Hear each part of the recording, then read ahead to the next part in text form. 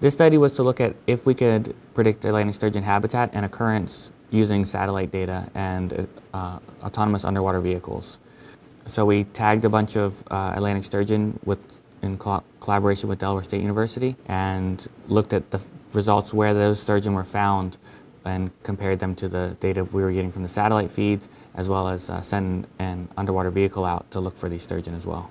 What we found was we were able to use a satellite ocean color product that was developed by my advisor, Matt Oliver, that divided the ocean into seascapes as similar to how we divide the land into landscapes like forests and mountains and deserts and things like that.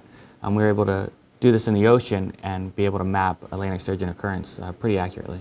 So sturgeon became listed as an endangered species in 2012.